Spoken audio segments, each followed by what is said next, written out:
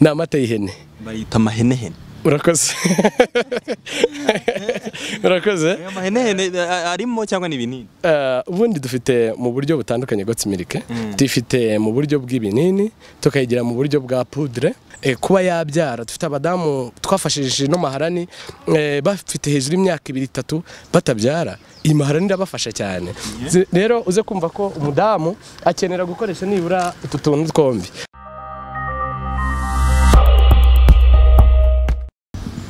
Reka ngo ikaze wowe urimo urareba Isimbi TV none ahangaha Nyagasana kwishimire. Tugiye gukora ikiganiro cyihariye bitandukanye n'ibyo twakoraga ibiganiro yego birimo message zivura abantu mu buryo bw'imitekerereze, ariko noneho umugabo turi hano agiye kutubwira ibintu byinshi bifasha umuntu mu buzima bwe kurushaho kubwubaka bukagenda neza, bwaba burwaye cyangwa ari buzima. Siko bimezera? Yego. Amazina yawe rero? Murakaze, amazina yanjye nitwa Samuel Wihanganye. Wihanganye Samuel, ko mbona se buriya warihanganyera cyane muri ubu buzima. Kwihangana ni ikintu cy'ingenzi, ni ikintu cy'ingenzi. Umuntu wese asabwa kwihangana kuko hari ibitagenda neza, harimo ubuzima, harimo aho umuntu agera hakaba yababara bitewe n'uburwayi. Kwihangana ni ikintu cy'ingenzi cyane. Hanyuma rero ukora ibiki? Warizwa muri secteri, icyumvikana byo ni secteri y'ubuzima, mu buryo bwihariye ukora ibiki? Murakoze. Mu byo nkora mba mu gice cy'ubuzima, ku gice kijyanye no kurinda abantu, gufasha abantu kugira ubuzima bwiza, ndetse no kubagira inama mu buzima bwa buri munsi ko twabaho twirinda uburwayi butandukanye. Yego. Ikigongo cyitwa company yitwa Dynafarm, ni company ikomoka mu gihugu cya Malaysia ku mugabane wa Aziya, ikaba ikora mu bihugu bitandukanye muri Afrika ndetse n'u Rwanda rurimo. Ibintu ukora ni ibintu warabyize, ni ubumenyi uhashye ku ruhande, bimeze gute? Murakoze. Mu buzima busanzwe hari n'ubumenyi duhabwa bw'igihe kirekire, aho duhugurwa kugira ngo tumenye izi nyunganiramirire zikora gute, ariko kandi dukorana n'ababyize by'umwihariko ari byo bakurikiranye mu buzima busanzwe. Inyunganiramirire murazigurisha? Ni ubuntu? Ni ibintu umuntu arya? Murakoze. Iyo tuvuze inyunganiramirire, ikintu cya mbere umuntu yumvamo ni imirire, kuko inyunganira byose ibintu bisanzwe bimenyerewe. So rero inyunganiramirire byakaye byiza ari byo umuntu arya mu buzima bwa buri munsi.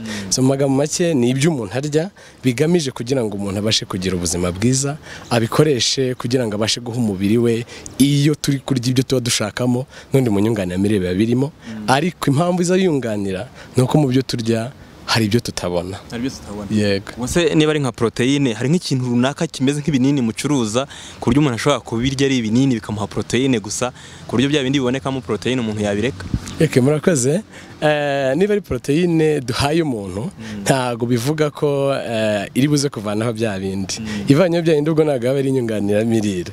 Turarya nk'ibizima mu buzima busanzwe ibifite ama proteine, ariko turabizi neza ko mu buzima bwa buri munsi ibi turya biratekwa. Iyo bitetswe za ntungamubiri zimwe na zimwe zirabura. Icyo gihe rero hari ibiza byunganira bya bindi. Ninde ufata inyunganiramirire rero? Inyunganiramirire ni umuntu uwo ari we wese. Umuntu wese akeneye inyunganiramirire nk'uko dukeneye kurya mu buzima bwa buri munsi. Yego. Ubwo ni nk'ubuhe bwoko bw'ibyo mutanga? Ese mu bihe abantu barwaye, mu bihe abantu bafite ikibazo? Kera bavuga ko umuntu ufite warwaye akananuka kamera ukuntu bahita bavuga ngo ni bwaki, kandi ashobora kuba arwaye ikindi kintu. Ni bande mu biha? Urakoze. Nkuko nabivuze mbere, inyunganiramirire tuzigira umuntu hinama ko agomba kuzikoresha mu buzima bwa buri munsi. Nuko abantu benshi batasanzwe babizi, mu buzima bwa buri munsi dukenera kurya ibyo tuzi ni ibiryo dukoresha turya mu gihe kugira ngo tubeho, ariko kandi tukamenyera ko umuntu yarwaye ajya kwa muganga agafata imiti. So inyunganiramirire rero ni ikintu gitunganyijwe mu byo kurya. Harimo imboga, harimo imbuto, harimo amata, harimo ibikomoka ku bimera bitandukanye byakozwe ubushakashatsi bikagaragaza ko bifite ubushobozi mu gufasha guha umubiri wacu ubudahangarwa, ndetse no kuba byakoreshwa muri cya gihe umuntu afite uburwayi hamwe n'imiti aba yarandikiwe na muganga. Yego. Ni izihe rero mufite izo nyunganiramirire? Hari ubwoko runaka? Hari wabidusobanurira nk'uwabihuguriwemo cyangwa se ubihugukiwemo? Okay, murakoze. Inyunganamire zacu ziri mu moko menshi. Dufite amoko arenga 800 ariko ari mu byiciro. Dufite icyiciro cya mbere ni inyunganamire zishinzwe gukora isuku ndetse no gusukura umubiri wacu. Iyo tuvuze gukora isuku no gusukura dusanzwe tumenyereye koga inyuma, ariko mu mubiri wacu buri hari imyanda yinjiramo. Hari imyanda yinjira akenshi iyo turya, hari imyanda yinjira mu byo tunywa, hari imyanda yinjira mu mubiri wacu binyuze mu mwuka duhumeka, hari imyanda yinjira mu mubiri wacu binyuze mu buzima bwa munsi tubayemo. Ibyo byose rero kuko bitajya bishoboka ko umuntu yabaho yuzuza 100% imibereho yacu imeze nabi. Uyu munsi dufite imodoka nyinshi iyo zitambuka zisohora ibyotsi. Ngira ngo murabizi ko hari uburwayi bwinshi buturuka kuri ibi byotsi bisohoka. So hari imyanda yinjira mu muri wacu mu magambo make. Iyo myanda rero umuntu ayikuzamo iki? Icyambere ni yanyunganiramirire, kuko dufite inyunganamire zitandukanye ko nabivuze. Hari icyiciro kimwe gishinzwe gukora isuku no gusukura umubiri wacu. Icyiciro cya mbere dufitemo inyunganamire ikoze mu bimera bibiri. Kimera kimwe bakita arufarufa, icya kabiri kikitwa guarana. Arufarufa ni iki? Arufarufa ni ikimera kibasha kuba gihagarariye ise, tukita se w'ibiryo, kuko kibasha kuba gifitemo intungamubiri ziboneka mu mboga byikubye inshuro enye. Tubasha kubona ko iyo dukoresha umuntu ni ikintu bagotomera, ni ibinini, ni ibiki? Murakoze. Icyo kimera kirakamurwa barangiza bakagitunganya. Hari ibyo bimera bibiri, bafata icyo arufarufa bakaza gufata na za mbuto zitwa guarana bakabivanga, mara kubivanga bakaza gutunganyamo inyunganamire nk'iyi ngiyi ya siro. Ikoreshwa rero ivanga n'amazi. Ivanga n'amazi. Yego. Barangiza ukagotomera. Ukanywa rwose nk'uko umutwe unywera amazi. Ikikurikiyeho dufite ikindi gice cya kabiri cy'inyunganamire nanone, ariko isukura n'ubundi ikora mu buryo bwo gusukura. Iyi ni tungurusumu. Sabe ntekereza ko tungurusumu nawe usanzwe uyizi. Abantu benshi barayishakisha cyane. Ariko tungurusumu nubwo tuyikoresha kenshi, tuyikoresha mu byo kurya, ariko ntabwo tuzi niba ko ari umuti. N'abawukoresha nk'umuti ntabwo bazi uko bawukoresha. So rero iyi company yacu itunganya iyi tungurusumu yacu ikayitunganyamo ibinini bikitwa inyunganamire. Iyo tuvuze ikinini abenshi bumva umuti, ariko iki ni ikinini gikoze muri tungurusumu, kandi tungurusumu ni ibyo kurya. Yego, icyo ni igice gisukura. Iki ukimira nk'ikinini? Yego. Kangahe ku munsi? Tuguha ibinini bibiri mu gitondo n'ibiri nimugoroba. Nuko nguko. Ubwo so ikindi cyo kimaze gifasha cy'umuntu? Murakoze. Wenda nintiri kugenda mvuga ku byiciro, wenda muraza kunyemerera nze gusubiraho ngenda ndeba buri kimwe cyo icyo kigenda gikora, ariko kimwe cyo harimo gukora isuku. Harimo gukora isuku, wenda ndaza kubigarukaho. Tungurusumu hari ibitabo byinshi byayanditseho, bitabo bigaragaza tungurusumu nk'umuti ushobora gufasha abantu bafite ibibazo by'umuvuduko w'amaraso. Umuntu wese ufite ibibazo by'umuvuduko w'amaraso agirwa inama yo kurya tungurusumu. Ikindi tuzi ku bantu bafite ibibazo bya amibe, turaza wenda kubigarukaho. Iyo ni tungurusumu yacu. Dufite rero ikindi cyiciro cya kabiri gishinzwe no kugaburira umubiri wacu. Nkuko nabivuzeho, dufite icyiciro gisukura, icya kabiri ni kigaburira umubiri. Mu kigaburira umubiri rero uyu munsi dufitemo ibyo twita goat milk. Iyo tuvuze goat milk birumvikana ni amata y'ihene. Aya ni amata y'ihene? Yego, ni amata y'ihene. Bayita amahenehene. Urakoze. Urakoze. Aya mahenehene arimo cyangwa ni ibinini? Ubundi dufite mu buryo butandukanye goat milk. Dufite mu buryo bw'ibinini, tukayigira mu buryo bwa poudre, aho ishobora kuvangwa n'amazi umwana akinywera cyangwa se n'umuntu mukuru. Ariko cyane cyane iyo nabazaniye uyu munsi dufite aya mata y'ihene y'ibinini. Yego. Amata y'ihene avura iki? Amata y'ihene ni ibintu bizwi mu muco nyarwanda ko kera umuntu yarwaraga bwaki bamuhaga amata y'ihene. Ariko uyu munsi nkuko ugeze kubivugaho, ntago tukirwara bwaki icuramisha umusatsi. Ariko uyu munsi hari indwara turimo turagira twita indwara rimwe na rimwe ziza zikaba indwara zitanakira, kandi zatutse ko twariye nabi. So wenda uyu munsi ntago tukibura ibyo turya, ariko uyu munsi ibyo turya nituza kubigarukaho turaza gusanga nabyo bifite ibibazo. Ubwo rero aya ni amata y'ihene. Mu byo akora turaza kubigarukaho, harimo kuko harimo calcium nyinshi, harimo gufasha amagufa yacu. Hari ku bana bafite ibibazo by'igifu ni nziza cyane, ku bana tuma bakura neza, amagufa agakomera n'ibindi. Ntago ari yonyine, dufite mu icyo gice nanone kugaburira umubiri wacu, dufite produit nziza cyane yitwa spirulina. Spirulina ni produit izwi ibigo by'abanyamerika bayikoze ubushakashatsi, ikigo cyayohereza ibyagajuru mu kirere naza kigaragaza ko spirulina ibasha kuba ifitemo intungamubiri mu byo tuba twariye nibura 89%. Bivuga iki? Ahangaye dukoresheje spirulina yacu tubasha kubona intungamubiri twagombye kuba twabonye muri bya byo kurya, kuko tugeze kubivugaho ko ibyo turya ntago bibasha kuba bifite intungamubiri zihagije. Akenshi tubirya bitetse hakaba izangiritse. Ni nziza cyane ku bantu bafite by'umwihariko abadamu batwite. Babizi ko umudamu twite asabwa kurya indyo yuzuye, ariko ntago bose bayibona 100%. Ikindi abakeneye kurya agafasha n'umwana kurya, ni ukuvuga ngo dufite iyi ngiri mu buryo bw'ibinini, dufite iyi binini ariko tukagira na poudre. Iyi poudre umuntu ayisuka mu kisi? Poudre ishobora kuvangwa na serelake umwana arya, ishobora kandi nanone kuba yakoreshwa ishyirwa mu gikoma ku mwana ndetse no ku muntu mukuru, ariko umuntu mukuru tumugira inama yo gukoresha ibinini, umwana tukamuha spirulina. Akabinywa nk'uko umuntu anywa umuti? Yego, no ntago ari ko umuntu anywa umuti, ahubwo nk'uko umuntu anywa igikoma, nk'uko umuntu arya. Yego, reka tubyite inyunganiramirire kugira ngo abantu baze kumva agaciro k'inyunganiramirire, twirinde mbere yuko turwara. Donc uba wirinze, ni nko kwivura mbere. Abahanga bavuga ko turi ibyo turya, kandi nanone ibiryo no muti, food is medicine. Cyane kuvuga ngo rero iyo turiye neza tugafata ibyo twabuze tutabashije kurya tukabishyira mu mubiri wacu, hari uburwayi bukira. Turibuze kugaruka, ariko nindi kukwereka twereka ibindi ntacyo. Garuka ku cyiciro kindi cyiza cyane, icyiciro kijyanye no kuzamura ubudahangarwa bw'umubiri wacu. Sabe urabizi ko umubiri wacu ufite abasirikare. Nk'uko igihugu gifite abasirikare bakirinda, tukaba dufite umutekano, n'umubiri wacu ufite abasirikare. Hari umuhanga umwe yigeze kuvuga ko buri muntu wese Imana yamuremeye umudokiteri ari mu mubiri we. Ubuzima bwa buri munsi hari ibyakagombye kudutera uburwayi ariko tutarwara kwa ko dufite ubudahangarwa. Hari n'uburwayi abantu benshi barwara kubera yuko ubudahangarwa bujya bubaho bukagabanuka. Produit ya mbere nkuzaniye noneho nigeze kuvuga ku mata y'ihene, ariko noneho iyi bayita Prolink Colostrum. Colostrum ni iki? Ni umuhondo w'amata. Aya mata y'inka? Yego. Turabizi ko amata y'inka akenshi inka zabyaraga uriya muhondo w'amata bawuhaga abana bakabasha kugira ubudahangarwa, ariko uyu munsi tuze kubihuza na Minisiteri y'Ubuzima ibwira umubyeyi ko akimara kubyara yonsa umwana, kandi yonyeje uriya mwana amuha umuhondo. Siko bimeze. Umuhondo rero ni intungamubiri, umuhondo ni ubudahangarwa.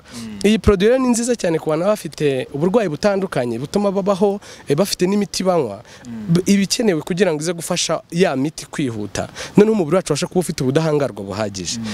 Turazagenda kwigaruka mu byigenda ikora wenda nituyinjiraho, ariko icyo yumveho wumve ko high calcium, high vitamins, imyunyungugu, calcium ni ifu. Donc iyi ni ifu y'amata? Yego. Ushobora kuba bihenda? Ntabwo bihenda, ahubwo ndaza kuguha. Reka ngaruka ku yindi produit nziza cyane bayita Dynatonic. Dynatonic nk'uko uyibona nanone ni mu buryo bwo kuzamura ubudahangarwa bw'umubiri wacu. Imvange rero, iyi Dynatonic ni imvange y'ibimera bigeze muri 18. Ibimera bitandukanye bivanze muri no product, nanone kugira ngo ibashe gufasha umubiri wacu kugira ubudahangarwa. Ariko hari ibyikora nanone, harimo gufasha ku myanya y'ubuhumekero, harimo gufasha kurwanya indwara zifata impyiko, harimo gufasha umubiri wacu kugira ubudahangarwa buhagije kugira ngo tubashe resista ku ndwara zitandukanye. Nanone kandi tugira inama abantu benshi bafite ibibazo bya diabete ko bakoresha Dynatonic. Umuntu ufite diabete iyi ngiyi imufasha iki? Murakoze. Ntago ari yo yonyine, iranzana ku cyiciro gikurikiyeho kijyanye n'ibifasha ku mitekerereze, impagarika n'imyanya myororokere.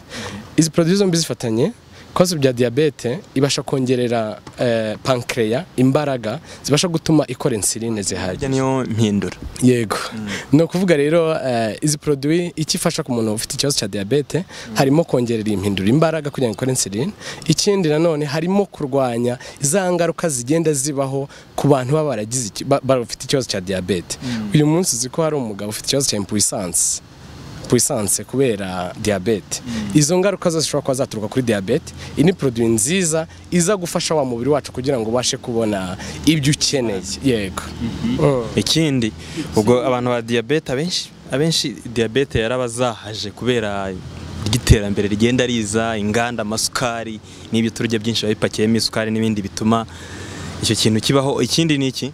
Rakaze ndagaruka ku indi produit nziza cyane waruvuze ku masukari tunywa wongeraho n'agacupa tunywa cyangwa se umwotsi duhumeka uyu munsi dufite abantu bafite ibibazo by'umwijima ufite amarozi dufite produit nziza cyane bita milktiso ifasha cyane gukora detoxification aho ijya mu mubiri kongerera umwijima imbaraga ikarogora urakoze ni produit nziza rero ifatanye na zindi zishinzwe gukora isuku n'isukura turi buzenda kugarukaho imwe ku yindi kubyikora ariko noneho mfite produit nziza cyane yitwa milktiso dufasha umwijima wacu kurinda kuko hari byinshi bya ufata reka nihute gato wenze kuvuga wenda ku yindi produit nziza irimo icyo gice gishinzwe gufasha umubiri wacu kugira ubudahangarwa dufite coffee abantu benshi bakunda kunywa icyayi iki ni icyayi cyiza dufite ibyayi byinshi mfitemo icyayi cyitwa ginseng capsule ginseng coffee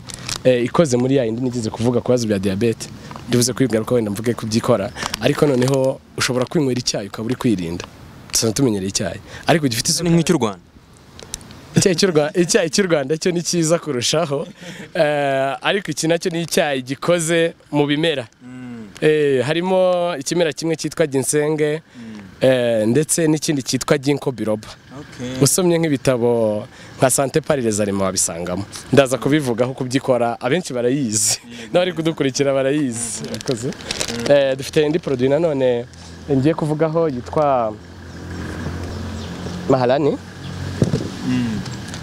iyi nayo ni produit izwi nk'umwamikazi w'abadamu sabe abadamu benshi bararwaye abandi ntibarwaye ariko bakeneye kwirinda ku burwayi bwinshi rero bujya bubaho bufata imyanya myororokere uru ni urukingo rukomeye niyo mpamvu bahita umwamikazi w'abadamu harimo ibimera naho 16 harimo ya ginseng kubaza ginseng bari buze ko babimenya cyane ego ariko noneho mu byikora harimo gutuma abadamu babasha kugira ubuzima bwiza tukagira igitsina gore gifite ubuzima bwiza n'ibyo terambere ry'u Rwanda ndaza kwigarukaho nayo kwaje nyemerere noneho mvuge ku muti w'amenyo abantu benshi twebwe twita korogati mu Rwanda muti w'amenyo witwa korogate bishoboka ko yagize abakiriya benshi zitwa big iyi rero yo ntabwo yitwa korogate ahubwo yitwa tea tree oil toothpaste ikoze mu giti cyitwa tea tree nanjye ntabwo nzi ikinyarwanda cyacyo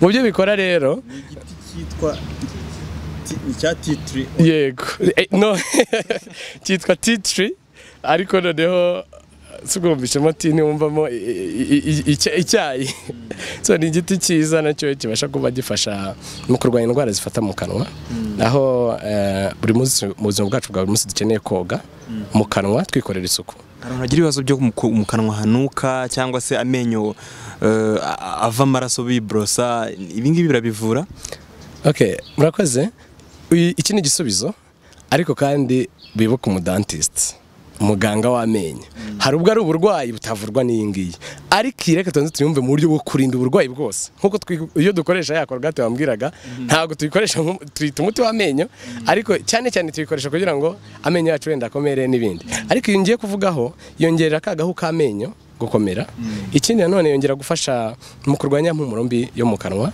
ikindi ibasha gufasha mu kurwanya twadusebe dushobora kuba twaza mu kanwa ikindi bari abana urabona hari abana biborose umwana yiborose hari iryamira hari iyindi miti y'amenyo itari myiza ifite ibishobora kuba byagira ingaruka mu mubiri w'umuntu ariko iyi ngiyi kuko hari ikimera ibintu byacu byose nta ngaruka bigira ku buzima bw'umuntu yego hanyuma hari ikintu nakubajije nti ibintu bishobora kuba bihenda ku kijyanye no guhenda cyo ntago bihenda reka dufate nk'uyu muti urakoze iyi toothpaste amagarama 175 ushobora kuyikoresha nk'amezi 2 igura 8,500 yego ntago ari menshi ugereranyije n'ubuzima bw'umuntu ntago bihenda ntago natwibagirwa utu twitwa feminine wash twe turi kuvuga ku isuku y'amenyo none rero tureka tujye ku isuku y'igitsina gore n'ubundi mu myanya myororokere nkuko babyumvishe twitwa feminine wash ni iki ni isabune yo koga mu myanya myororokere nimvuga isabune ntihagire umuntu wumva ko hemewe nta sabune n'imwe yemewe gukoreshwa mu myanya myororokere uretse ibi bimera ibimera rero biratunganyije neza ku buryo bibasha gukoreshwa mu myanya myororokere bigatuma umudamu agira ubuzima bwiza akirinda za infection zitandukanye zifata abadamu bagiye muri toilette mugenzi wavuyemo n'ibindi taza kugaruka ku byo bigenda bikora. None se nta izindi sabune zemewe zitari ibi ngibi? Izo nzi nizi izindi izizwanya ama microbe n'utundi twanda tuba dushaka zose shobora kuba zaza mu myanya myororokere zikaba zatera uburwayi butandukanye ama infection tuzaba afite ibibazo bya trichomonas n'ibindi. Ikindi reka dukangurira abantu rakoze kagura 2000 kamara amezi nk'3 yego ibyo ni sawa cyane uragacyura.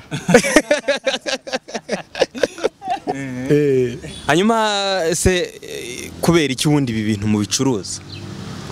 Kubera iki mwasanze hari ibibazo bihari, mwakoze etide musanga mu Rwanda hari abantu bakeneye gukemurirwa ibintu byose wagiye utubwira, ngira ngo iyo umuntu ajyanye ikintu ku isoko abe yabanje gukora etide. Sabe urakoze, nibutse abantu badukurikiye ko inyunganiramirire ntago zikorerwa mu Rwanda, siniza hano mu Rwanda gusa, ahubwo zije kunganira abanyarwanda kugira ngo tugire ubuzima bwiza. Mu bihugu biteye imbere inyunganiramirire nk'uko isukari itabura mu rugo, inyunganiramirire mbere y'isukari. Nk'uko mu buzima bwacu bwa buri munsi turya dukenera kurya, hano dufite inyunganiramirire. Nasanze nta gakombe ufite iyo nza kubona amazi ashyushye twari kuganira dufite inyunganiramirire turi kunywa kugira ngo uze kumva ko ni ibimera bishinzwe gufasha umubiri wacu, harimo isukari y'umwimerere. Reka mbere kuri iyi sindi buze kuyigarukaho. Iyi ni produit nziza cyane yitwa instant coffee mixture with ginkgo powder and ginseng powder.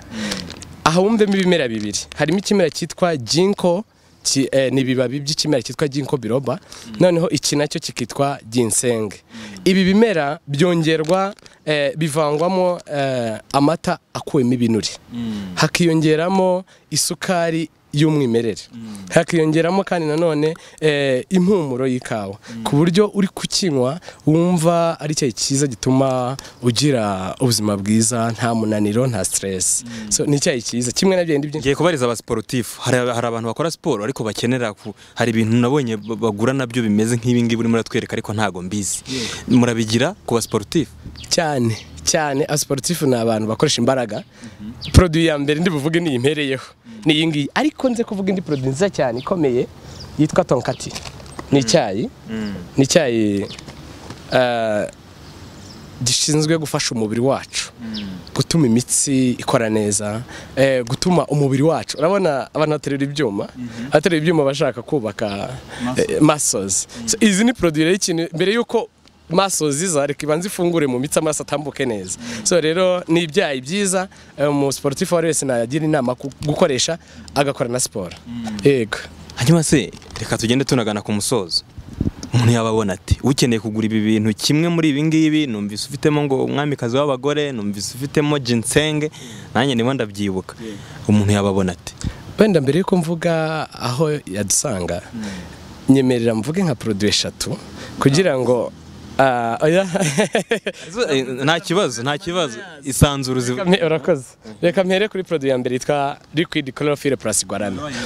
Nayivuzeho ko mu byo ishinzwe gukora harimo gufasha umubiri wacu kuha ibyo tukeneye mu mboga, ariko mu byo ishinzwe gukora cyane harimo no koza bya binure bitari byiza, izo twita cholesterol. Uyu munsi abantu bafite ibibazo by'umuvuduko w'amaraso usanga izo cholesterol bazifite. Ni produit nziza cyane mu byo kuvanaho ibyo bibazo bya cholesterol. Iki nanone ni produit nziza cyane ku bantu bafite ibibazo bya constipation. Nabize ko imboga ni nziza cyane ku bibazo bya constipation cyane. So rero ni produit igenda ikoza mu mara ya myanda yose ishobora kuba yakinjira mu gihe twari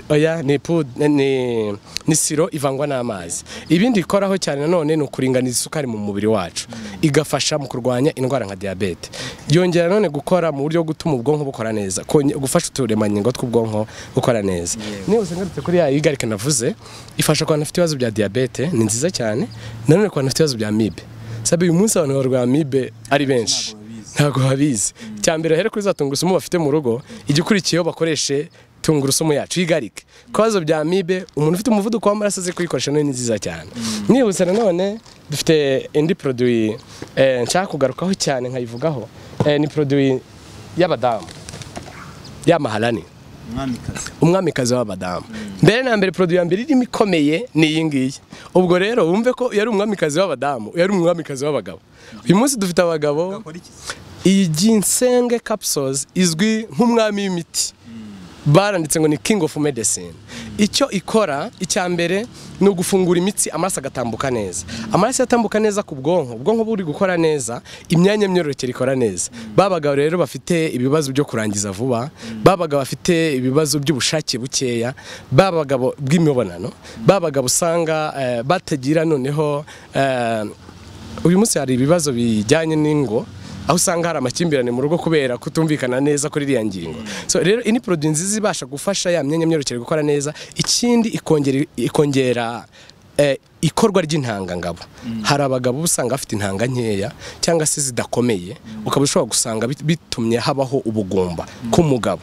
mu gihe yagiye kwa muganga bagasanga bakamukorera ama examen turamugira n'inama yo kuza agakoresha ino ginseng kuko iramufasha gukomeza zantanga bityo umugabo wari ufite ikibazo cyo kutabyara akaba yabyara dufite n'ubuhamya bwinshi bw'abantu benshi bagiye ntago gahenda reka ngere noneho kuri ya maharani bimwe mu bigize iyi maharani harimo ino ginseng hakiyongeramo grape seeds ni navuga ko ari imizabibu hakiyongeramo ikimera cyitwa Casipi Fatima n'ibindi byinshi wenda ntabona akanya ko gusobanura cyane mu byikora rero iyi ngiyi nigeze kugaruka ku bibazo bijyanye n'imyanya myororokere y'abadamu ariko sinabivugaho cyane ku badamu bafite ibibazo by'ibibyimba byo muri nyababyeyi abadamu bafite ibibazo bijyanye no kubura ubushake imisemburo mike ishobora kuba yatuma habaho ubushake buke bw'imibonano abadamu usanga bafite ibibazo byo guhorana ikibazo cyo kubabara mu kiziba cy'inda kubera uburwayi runaka nanone kandi ibasha kugenda ikosora ibibazo bishobora kuba byabaho yama infection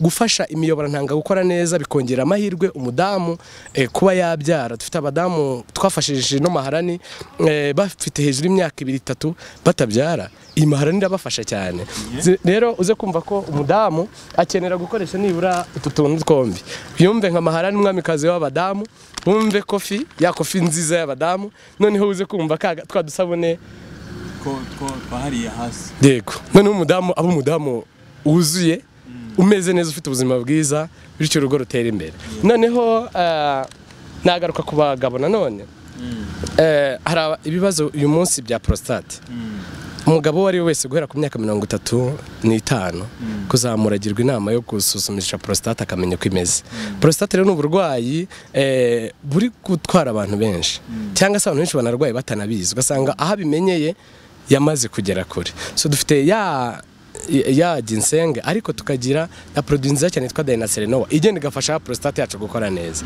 indi produit ntakibagirwa ni ginko irumve ko ari umwami w'imitsi ni produit ku bantu bose afite ibibazo by'imitsi n'uburwayi bwose bwaturuka ku mitsi ni produit nziza ibasha kuba yabafasha kugira ngo ibyo bibazo bijyanye n'uburwayi bishobora kuba bwabaho nko kubabara umutwe dufite abantu bahorana ibibazo byo kubabara umutwe cyane nta mpamvu mu gihe agiye kwa muganga wenda bakamufasha ariko umutwe ukaba utagirangira so ni produit nziza cyane iyi ginko hamwe n'amaso ifasha amaso nanone ifasha imyanya myororokere gukora neza ikaza kurwanya bya binure biza bigafata mu mitsi ikaba byatera umuvuduko w'amaraso indi nshaka kuvugaho ndagira ngo twibutse abantu ko uyu munsi leta irakangurira abantu kurwanya indwara zituruka ku mirire mibi by'umwihariko igwingira riri mu bana abana akenshi usanga bipfira muri cya gihe umubyeyi abatwite muri cya gihe umubyeyi yasamye cyambere agirwa inama yo kurya indyo yuzuye kabiri akagirwa inama yo konsa umwana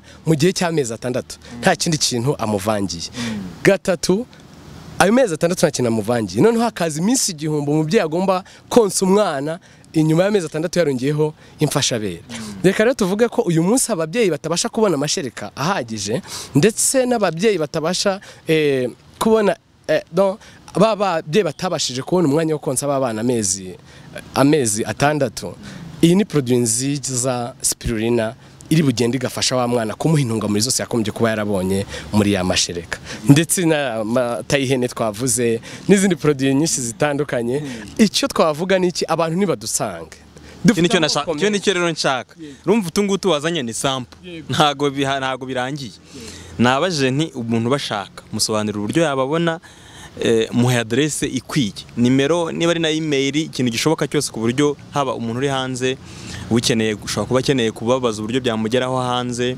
cyangwa se akeneye uburyo yabageraho hano i Kigali, niba no mu ntara muhari sinzi. Murakoze. Ahangaha muri Kigali dukorera mu karere ka Nyarugenge mu murenge wa Gitega, hano mu Gakinjiro, hazwi mu Gakinjiro. Reba uri guturuka kuri gereza, hahoze gereza, komeza no muhanda w'Inyamirambo ugere mu Gakinjiro, hano babariza, wegere imbere ugere muri Feruje. Kuri zira Feruje none urebe mu koko kwawe kw'iburyo, koko kwawe kw'iburyo tuhakorera mu nzu yitwa Junction House, dukoreramo hejuru. I Musanze dukorera muri etage ahantu bita kwa Kanyandekwe. Nanone kandi i Rubavu dukorerayo kwa Cyamunara. Turaza gutanga nimero ya telefone ku buryo wagera aho ngaho mu Rubavu mu mujyi ashobora kuduhamagara. Tukora kwa Cyamunara hejuru y'iduka rya Tekino.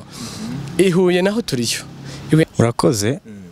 Amazina yanjye ubundi nitwa Havugimana Edison. Nanjye nkora muri iyi company ya Dynafarm. By'umwihariko nagira akantu gato nongeraho. Iyi product yitwa Dynatonic tuyifiteho ubuhamya bwinshi ku bantu yagiye ifasha baragiraga inda zivamo bakayikoresha bakaba batagikuramo inda. Wenda nukunganira wenda ku byavuzwe sinavuga byinshi, ako ni ingenzi ntabwo rero akavuze. Ni ingenzi cyane kuko abagore n'ubu ngubu uyu munsi naje hano hari umuntu turi kuvugana uvuye kwa muganga wakoresheje iyi Dynatonic.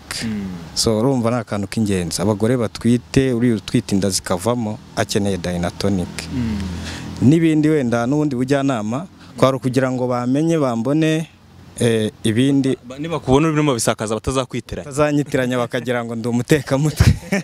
Hanyuma hari contact rero nshaka ko mutanga cyane cyane ku muntu uri bukenere nk'uyu muti ku bantu bakuramo inda cyangwa se bagira ibibazo bifatiye aho ngaho mu myanya myibarukiro. Ongera utange nimero.